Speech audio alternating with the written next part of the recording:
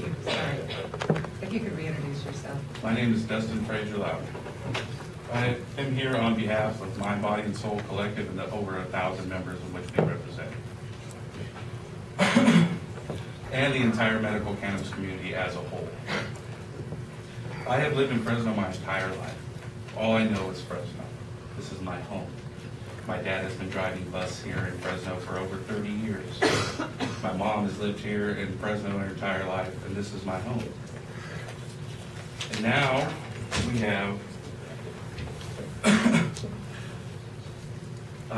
medical cannabis is without a doubt a necessity here in Fresno, California, and it's just as important throughout the entire state of California. The County Board of Supervisors' ignorance to the benefits of medicinal cannabis is downright appalling.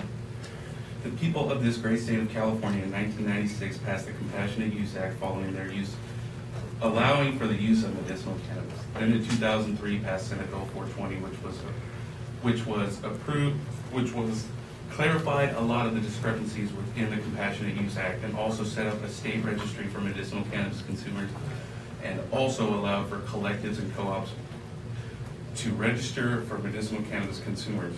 I'm sorry. The Fresno County Board of Supervisors' ignorance to state law passed through the initiative process by the people disgusts and saddens me dearly.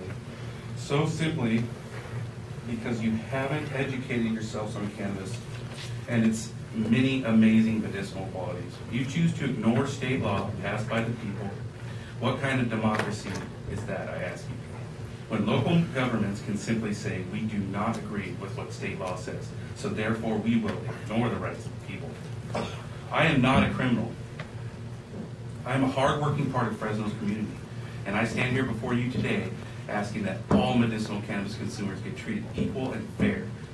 This is a state law passed by the people of California, so please consider the fact that you are ignoring the will of the people. And I will end with this question.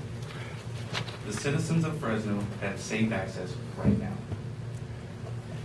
Why would you force every single one of those patients back on the street and black market to find their medication? Thank you.